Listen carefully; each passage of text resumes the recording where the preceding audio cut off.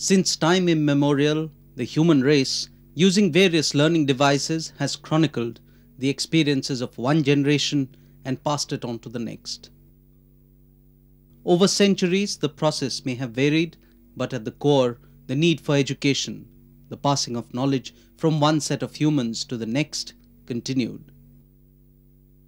But with the advent of the silicon chip, CD-ROMs are fast revolutionizing once again the way the human race educates itself. No more crowded classrooms, no more dull class lectures, no more bothersome heavy textbooks. These are just a few things the educational CD-ROM promises to do. With the aid of attractive video, colorful animations and audio, even those subjects which were previously considered dull are transformed into thrilling experiences. Whether it be history or even physics, the student is transported into the world of his subject. Visuals do help, color does help, but I would say more interesting than that is the fact that the real world is a multicolored world. The world of textbooks today is a black and white world. It doesn't really relate to the real world. We start out with the NCERT books, we completely transcreate them. Then on that basis, add a lot of graphics, add a lot of video, animation, voice.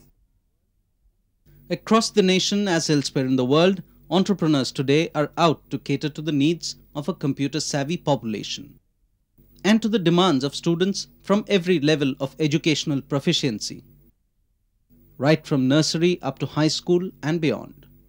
Fulfilling the requirements of the Indian syllabus, providing in-depth learning, the CD-ROM educational system in India has already gained immense popularity, and that too within a short span of a few years. In India, I believe education CDs are doing reasonably well, considering they are a comparatively new phenomenon. We could possibly be considered as a replacement for a home tutor, because we are basically on a one-to-one with children. We cannot claim that we can replace a school teacher. With computers being available at more and more affordable prices, and with life coming to revolve around the bits and bytes of information technology, the CD-ROM has carved for itself a very useful and undeniably important role in the way future generations of mankind will study.